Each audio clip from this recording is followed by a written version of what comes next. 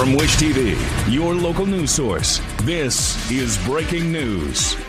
Bathroom door.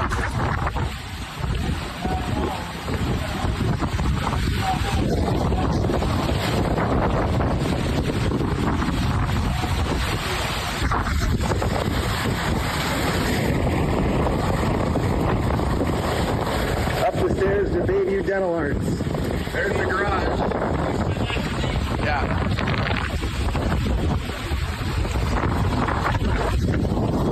At least I got my good buddy David here. Wow.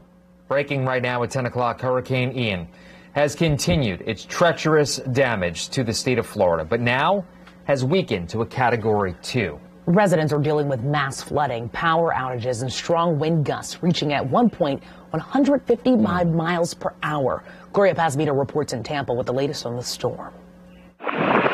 Hurricane Ian slamming Florida's Gulf Coast with near Category 5 strength, causing life-threatening flooding. Overwhelmingly, it's been that surge that has been the biggest issue, and the flooding.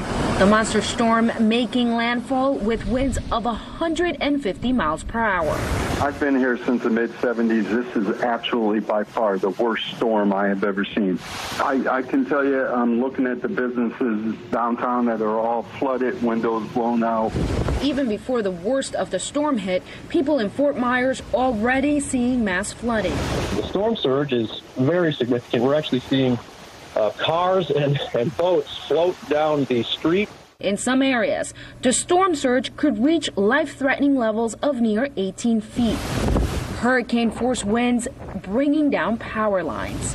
Ahead of the storm, long lines on interstates as residents scramble to evacuate, some choosing to stay behind and ride it out. I've got my safe room ready. We have a second bathroom with no windows. I've got a bed in there. I've got the dog food, water. The bathtub is full. Governor Ron DeSantis submitting a request for a major disaster declaration for all 67 counties, which allows the federal government to send funds for cleanup. In Tampa, I'm Gloria Pazmita reporting.